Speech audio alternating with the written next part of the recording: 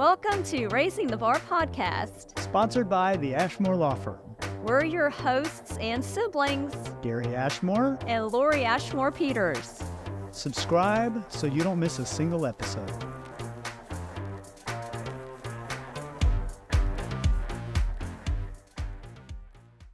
All right, hi there. I want to welcome Tony Casillas to our Raising the Bar podcast, two-time Super Bowl winner. Yes. 12 years in the NFL. Yes. Lombardi Award winner. God, you've College Football Hall of Famer, and you've done it all. Yeah, it's just it's a great resume. And as you look back, as you get older, you kind of reflect on it. But yeah, that's kind of the measurable. That's the Google introduction. You gotta love Google, right? Uncle Google. I mean, life after football. What is it? You know, you've got kids, incredible husband. Oh, thank you. I mean, if Tell my wife can your that. wife call in? We'll have her call in and rate your weekend. I mean, father, you've just done so much after football. Yeah, I think being married for 27 years and being together with someone for 30 years, I think you're battle tested. Certainly, there's times in a relationship you're like it go both ways, but we weathered the storm. Tremendous woman. I think it just when you look at your career, especially in sports, it kind of shapes you for different things that you're going to take on. Sudden change, we use that a lot in the game of the sport, of football or any sport or in life in general. So, and as you have family, and it just kind of changes everything. A different perspective. You get older. There's different, to go back to to the analogy of sports, there's 4 quarters of your life. And, certainly, I'm getting to that point where I appreciate family and being together with someone. But, well, I tell you, it goes by really fast, it seems like. I mean, it's a blink of an eye, especially when you have kids. People always tell you when they're babies, before you know it, you're going to blink and they're grown and you're like, that's never going to happen. Yeah. But now, hell, your kids are older now. Yeah. My son just turned 30, and I think the thing about it with family is like I think a great measurable is how much your kids like to be around you, because I think as you get older, they want to do their own thing, but we try to just still be around each other and we can stand each other, but it really just kind of gives you a different overall perspective and really it kind of puts everything. What you want to do and enjoy vacations or whatever it is, and so I think it's a great point in my life, certainly. No, and it definitely is. With Gary and I, whenever we introduce ourselves to people, it's like not husband and wife, brother and sister. All right, make that clear right up front. Right, and you're right. I mean, Dad always instilled in us, God first, family second, community, third. And we all, people ask, what is it like working with family? And we tell them, it's great. We like each other enough that we can work together every day. We have our family dinners every Sunday, but he and I we yell and scream at each other and we holler and, some expletives may be used, but then come noon, it's like, I'm starving. He's like, I'm starving too. Where do you want to go to lunch? Yeah. So, I mean, with your family, none of your kids followed in your footsteps? No, I think that as you guys can attest in your field, I think there's always aspirations to maybe do what your parents did, but sometimes it's not paved the right way. Sports, to me, you have to be lucky. I think that you have to have a passion. It's a very unglorious. There's times where it's not very glorious, and there's a lot of work. And I always told my kids, it's like, if you want to play sports, if you don't like it, the one thing you're not going to do is you're not going to quit. And I think they kind of see what I did in my career, and they see my body. It's a little battered over time, but they were young. We had kids later on in life because you got to be mature, and kids they're expensive, and they are. So and quite frankly, I was probably too immature and maybe self-absorbed to think about that, which I think is a good thing. I think you have to realize that. But I think that for me, that's something you give advice, to young people about having kids. I'm like, hey, wait till you're ready. Wait till you're at a point in your life, because it's going to change your life. We know that. Oh, yeah. And I think it's great you guys work together, because, you're siblings, and we all understand that, there's times and places that, I have 5 sisters, and I tell you what, I think the thing that really got me is that they were all PMSing at the same time. That's what happens. I don't know if I can say that, It lines but up. they were going through hormones. And, Yes, and it I always does. wondered, like, why are they just beating the hell out of me? And now I understood as I got older that they couldn't control that.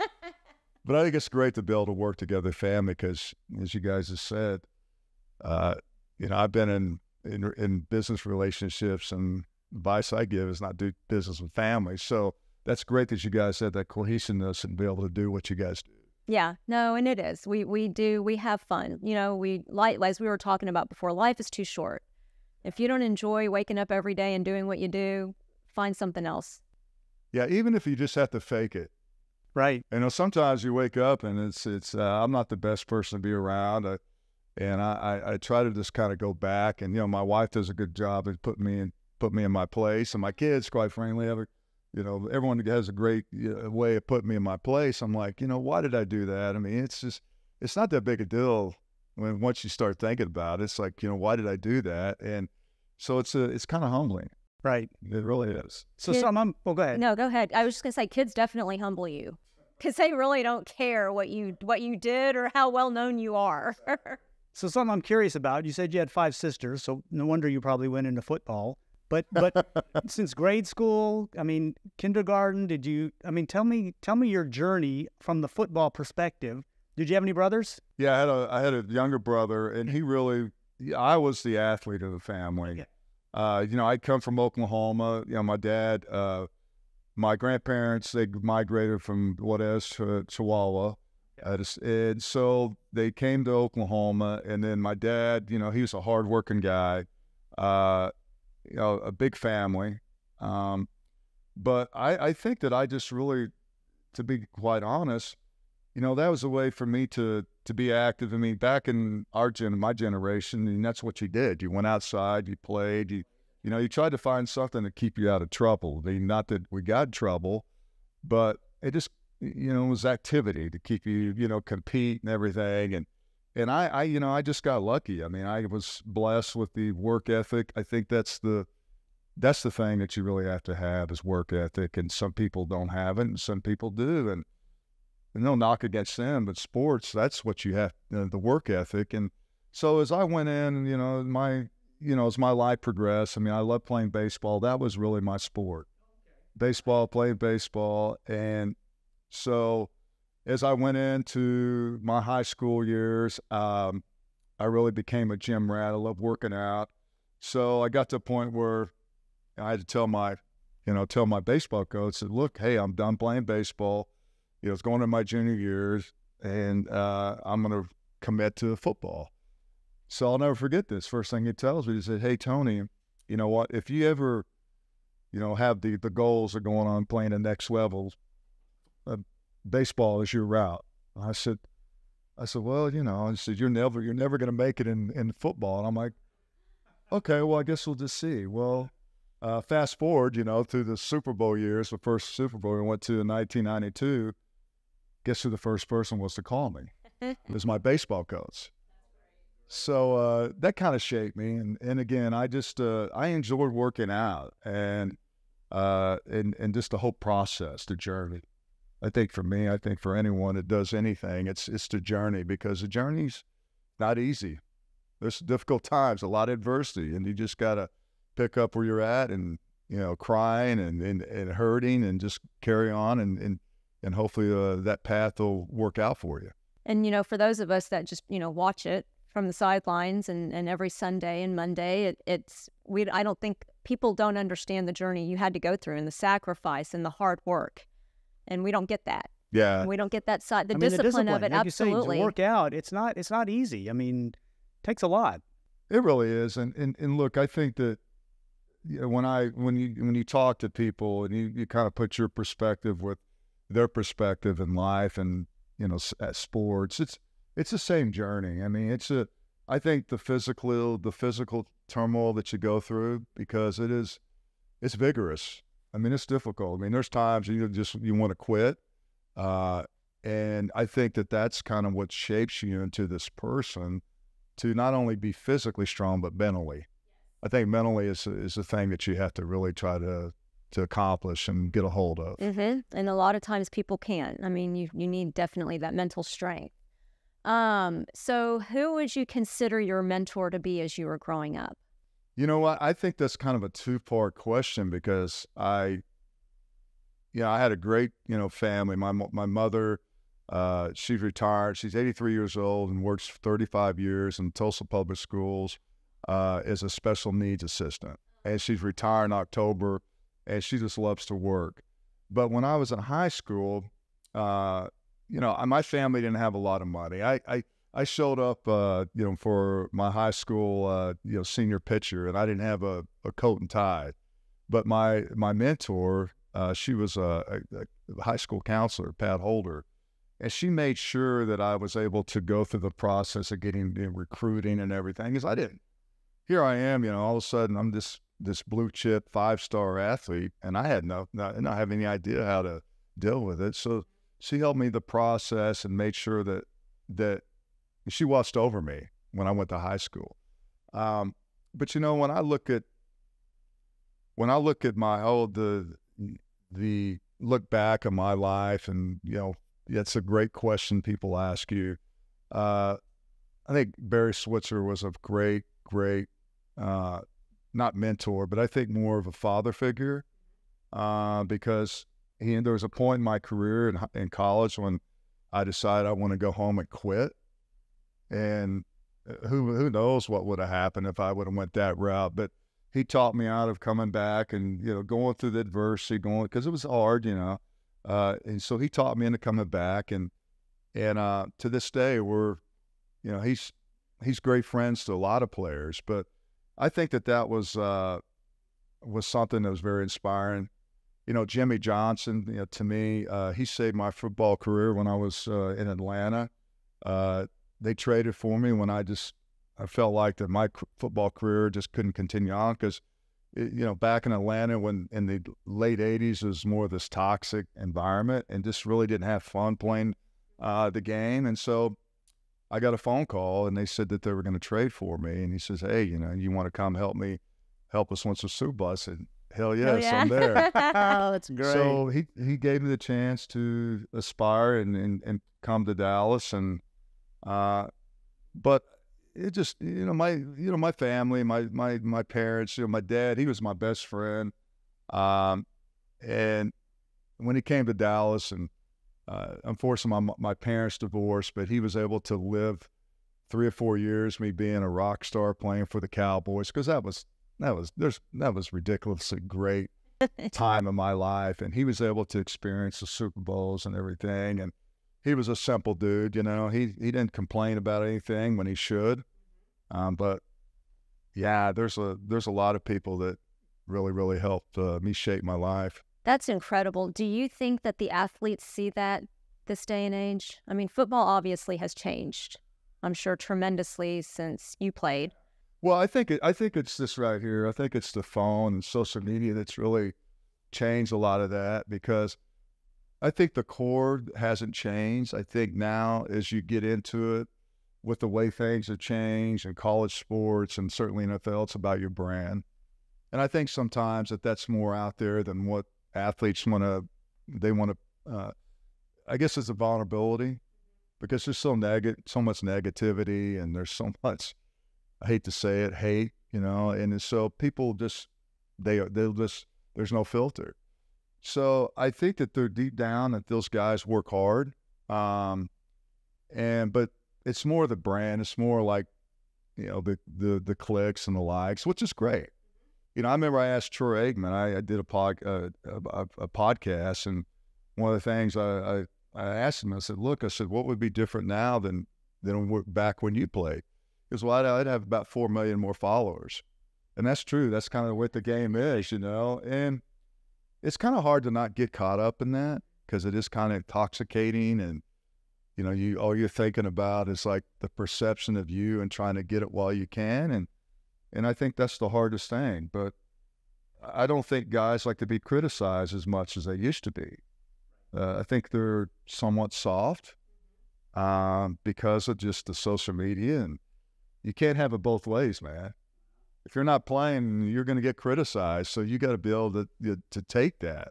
It's not just people saying great things about you, but when you're great, you're out there beating on your chest. But I think that's the, it's a different generation. But to your point, your question about the work hard and ethic, I mean, you have to have that or you won't last long. It's just too competitive. There's too many people out there wanting to do what you want to do.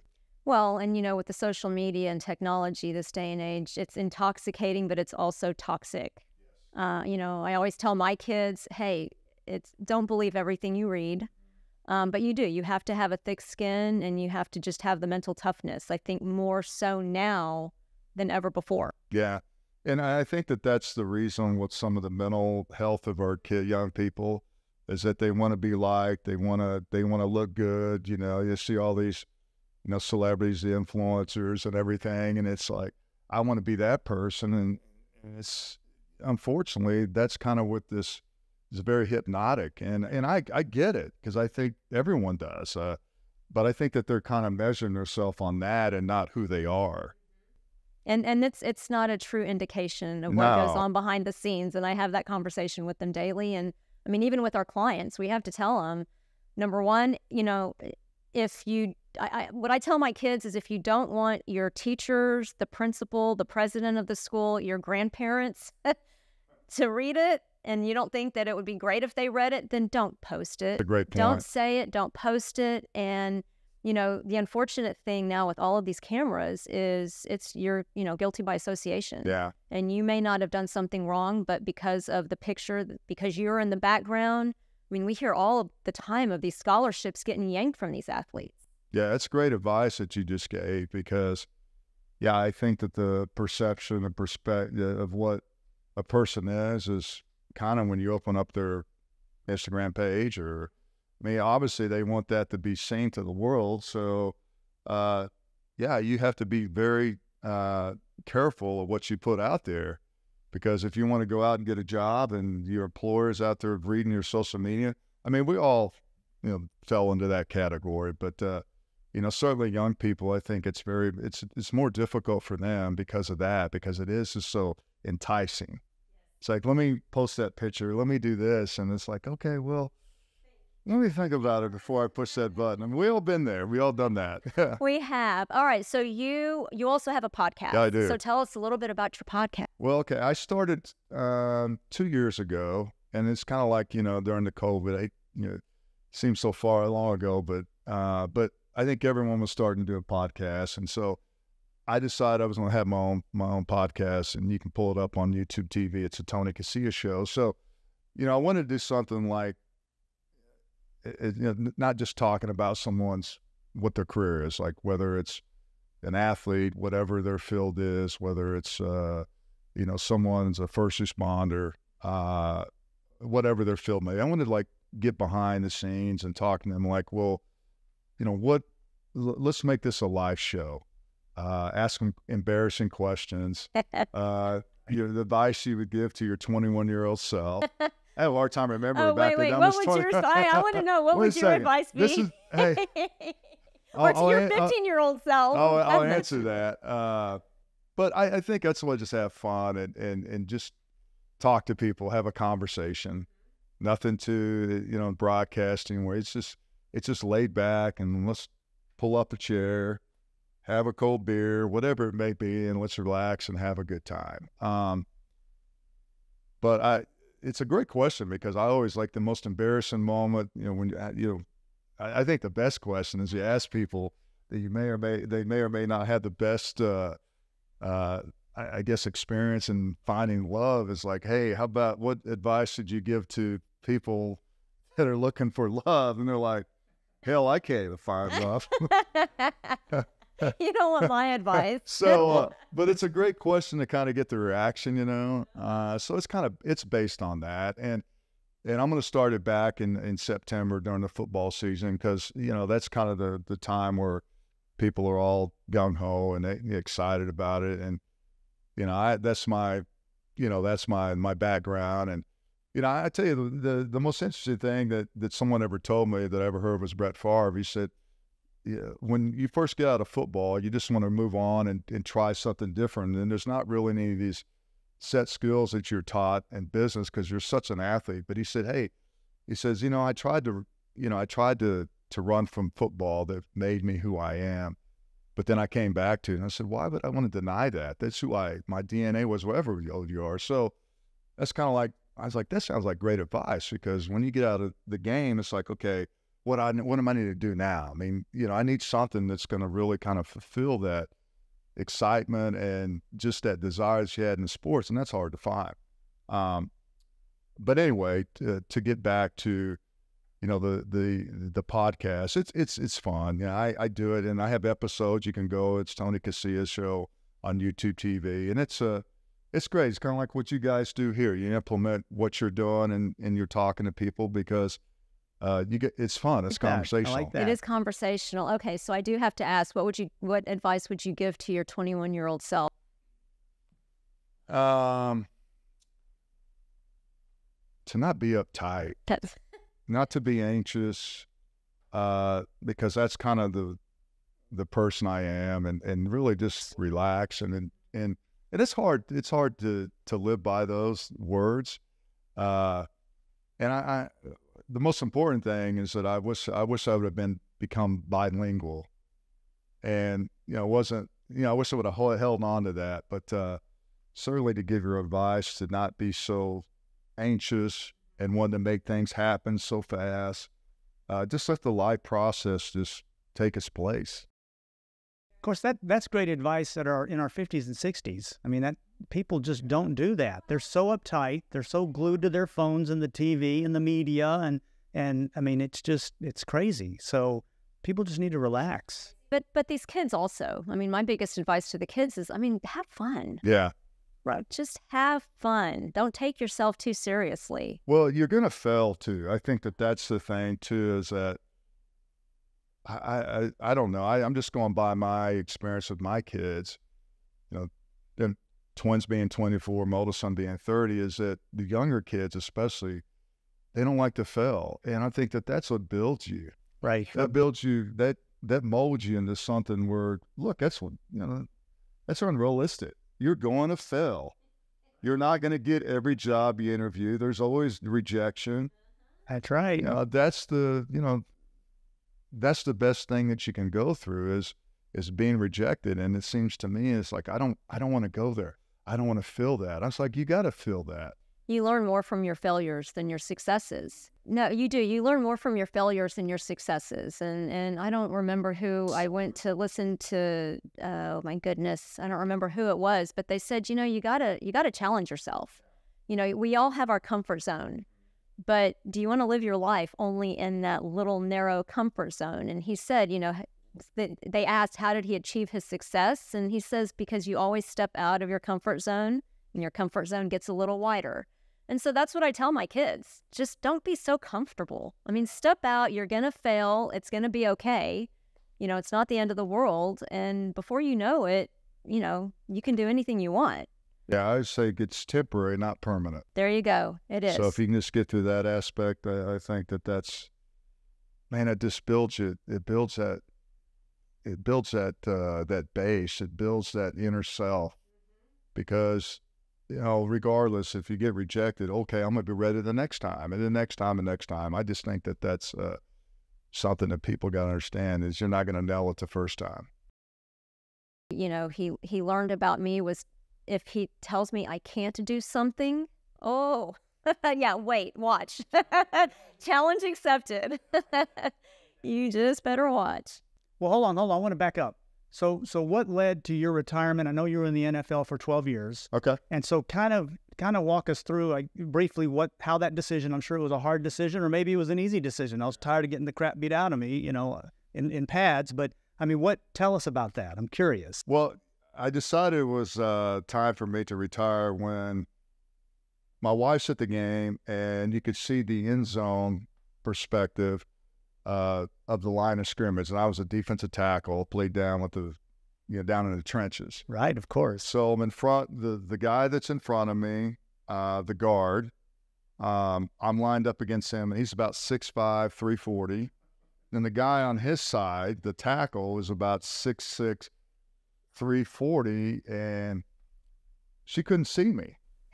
And I'm thinking the same thing. I'm like, oh my gosh, I'm going to be able to walk off the field. Right. And I think there's something that kind of clicks in your brain when you're, it's a young man's it's a young man's sport, unless you're Tom Brady and you're a quarterback, and that's totally different. But as my position, that you lose that half a step. I think this, as soon as you have to start thinking about it, then you're like, I'm done. So I got to the point where I said, I think 12 years is a good year to retire. 13, I'm a little superstitious.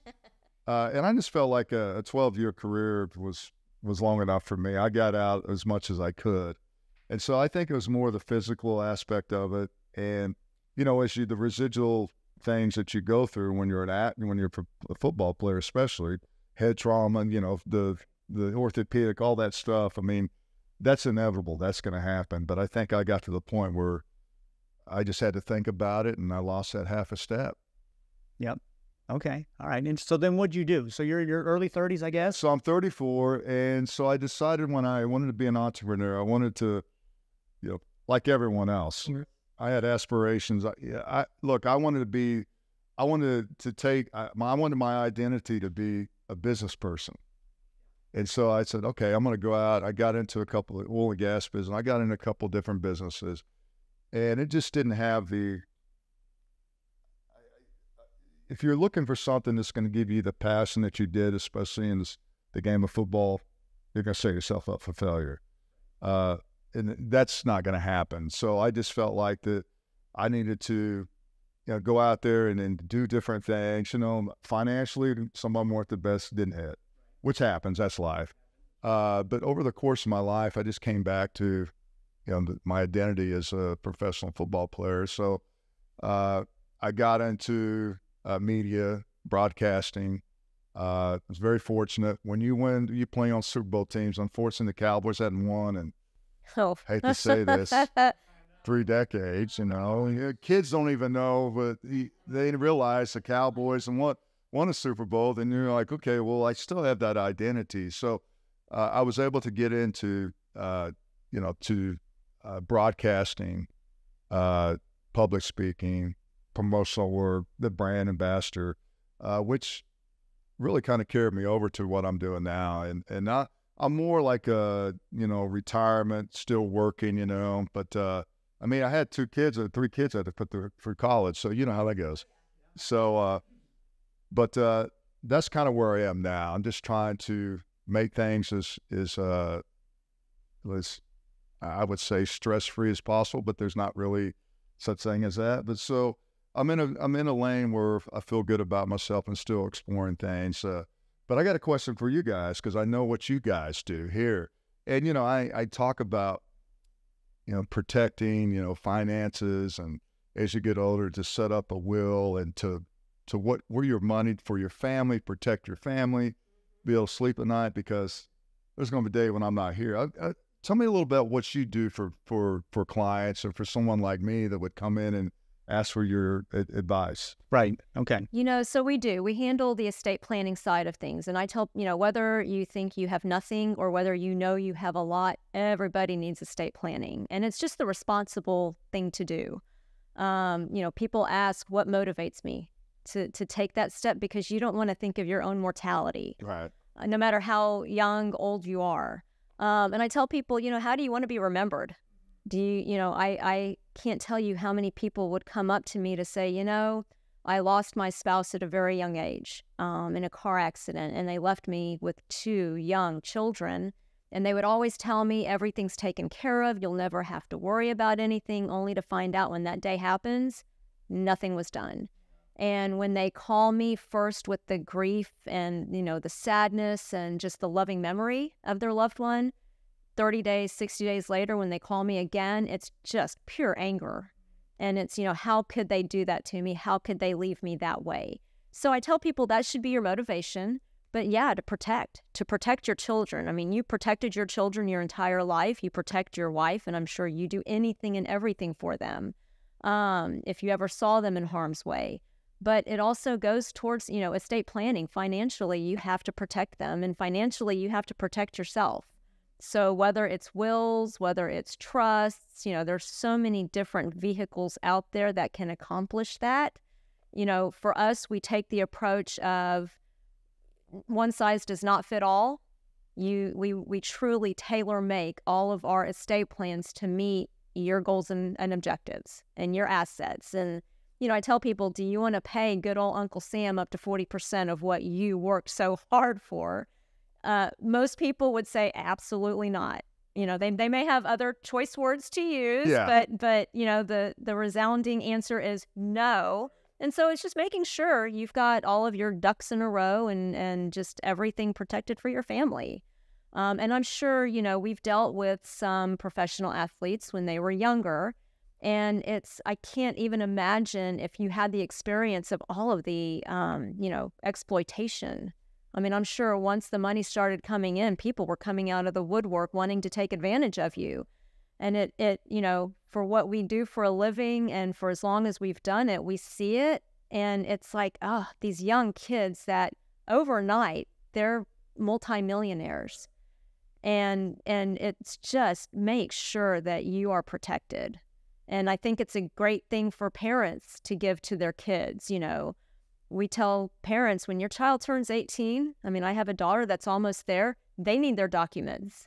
They need to make sure that they're protected because at the age of 18, they're still young, but they're an adult. They get to make their own decisions. And I'm sure there's a lot of questions that people don't know the answers to until they come in here. Yes. And I think that's probably the big fear when you don't know the answer to the question. That's right. That's exactly right. It's the not knowing.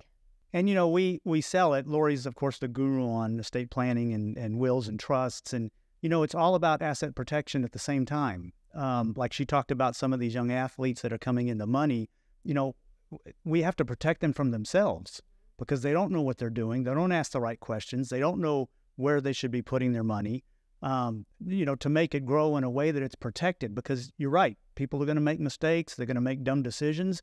And how do I protect that? And there's ways to do that. There's vehicles to do that.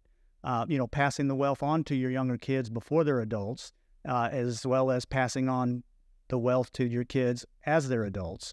And it's protecting what you've built. It's protecting the career you've done all those years, and doing it in such a way that it fits exactly what you're wanting to do. As Lori mentioned, you want to tailor make each estate plan to what the person's end goal is and what the results they want to accomplish. And, we have our tax reasons to do things. And, regardless of political affiliation, November, I mean, there's a lot riding on November as an estate planner. I didn't know that. And estate tax.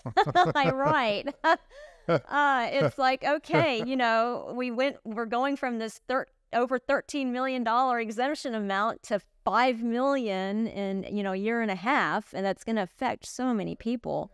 But I also tell, you've worked hard to accumulate your wealth. And, the last thing a lot of my clients want to do is, they want to leave it to their kids, but they don't want to leave it to their kids and their kids' spouses. Yeah, that's great. And it's just really making sure that everything is protected. Well, I will say this. You made a good point about as an athlete getting all this money. It's like you're hit the lottery. Mm-hmm. And then when you hit the lottery, everybody else around you wants to hit the lottery. Oh, yeah. And so the protection of what you worked hard for, and now as much money their athletes are making, there's no reason why if you work with someone like yourself, your company, your firm, there's no reason why you should have that issue 20 years down the road. That's right. Yeah. That's exactly right. It is. It's an important, responsible thing to do. We tell people if you don't have a will, that's your estate plan. But the state of Texas takes control, and federal government gets a huge chunk of change. That's why people need to come see you guys. Absolutely. Absolutely. We always ask our guests, how do you raise the bar? What are your words of wisdom? Well, I'm going to use the terminology of the football, or anything that it can apply to. You got a game plan. execution, focus. And I think those three things, when you're able to put those in place, I think you have to have that to kind of create what you kind of like organize and categorize it. And I always felt like that if you have a game plan and you go into it, you gotta execute it. You gotta have the focus, and you gotta have your goals. I mean, that's the four things I try to live by. And because everything is not going to go accordingly in a game. I mean, we watch anything in the sports or anything. So I just kind of structure that, and just keep grinding. Well, thank you so much for being on the show, raising the bar, and it's been a great pleasure. Man, it's been a pleasure being here. It's been a lot of fun, and you guys got some office. Thank you. This is a We pretty have cool fun. office. Yeah, We absolutely. have fun. We'll come back anytime. Thanks for having me. Thanks to our sponsor, the Ashmore Law Firm. We specialize in probate, estate planning, family law, guardianship, personal injury, and civil litigation. You can find us at ashmorelaw.com. Or by calling us at 214-559-7202. Again, that's ashmorelaw.com. Or calling 214-559-7202.